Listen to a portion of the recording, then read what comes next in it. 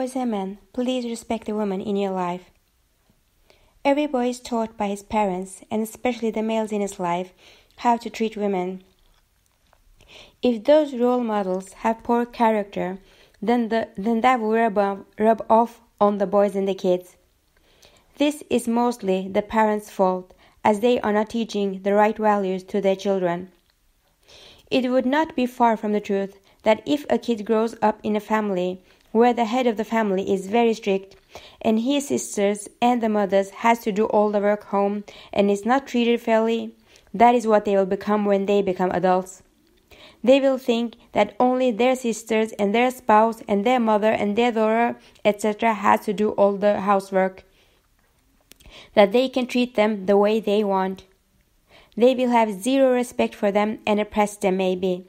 It won't stop them from mistreating girls at school or mistreating women at work or in the bus, and wherever they see them, they will look down on them like they are less worth than them. Would they have liked it if someone treated someone they loved like that, their sister, their daughter, or their spouse, or their mother?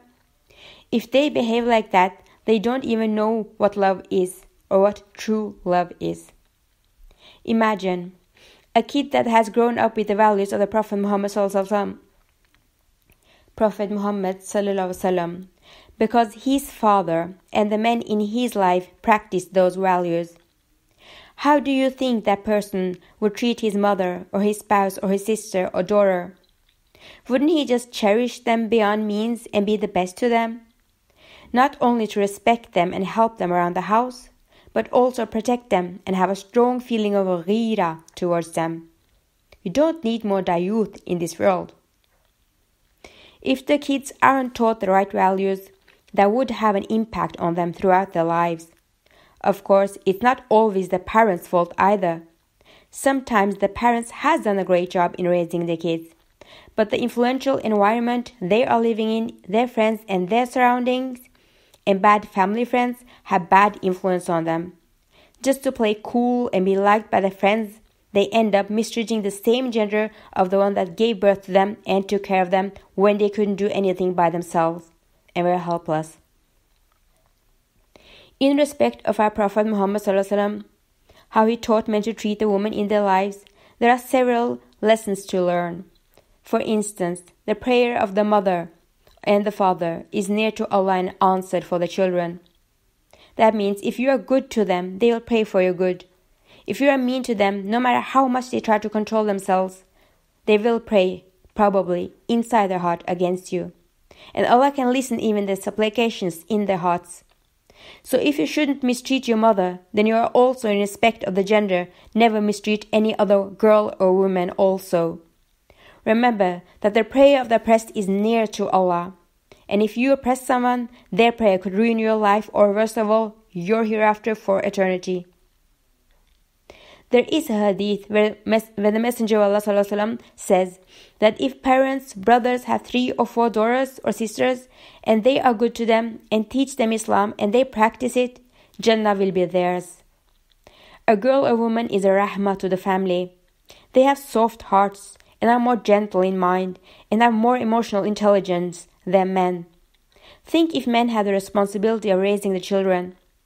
It is the nurturing of a woman who raised children that the children become good people for the society and for the community. Prophet Muhammad visits the house where there is born a girl. That is truly a blessing also. Another thing is that men may have protective gheerah towards their own woman. But soon as they see another girl or woman, they would say bad things about her and treat her like trash. Isn't she someone's sister and someone's spouse and someone's mother and someone's daughter? Would you want some people to do the same to your woman or the woman in your life? I reckon your answer is no. Therefore, always know that you should love for your brother what you love for yourself. Just like you have a right to live happy, married and blessed, so does your brother or other people in the community, no matter if they are sisters or brothers. If you want to have all the great things that life has to offer, so does your brothers and sisters. If you put obstacles in your brothers and sisters' way, then you should be scared of the punishment for that from Allah. No one deserves oppression, not even Pharaoh, to give an extreme example. Allah is just, and Allah will give patience and victory to the oppressed. If you are feeling any sadness because your brother or your sister has been given a blessing, then be patient and be happy for them. He or she may have struggled for years for this blessing. Instead of putting obstacle in the way of your brother or sister, be happy for them and pray that Allah grants them more. And you know what? A part of that supplication is for your own self as well. Because an angel by your side will say, and may you have something similar. Amen. So be patient. When your time will come, Allah will grant you abundance, whether you are a sister or a brother. Allah is great, and Allah has many blessings to offer. And by giving some blessings to someone does not decrease the blessings you will get. As the saying says, there are plenty of fish in the sea. Just because some of the fishes have gone doesn't mean that we are out of fish. So be happy for each other instead of putting each other down. And remember, if you support your brother or your sister in their time of need, Allah will support you in your time of need. Because as you reap, you shall get.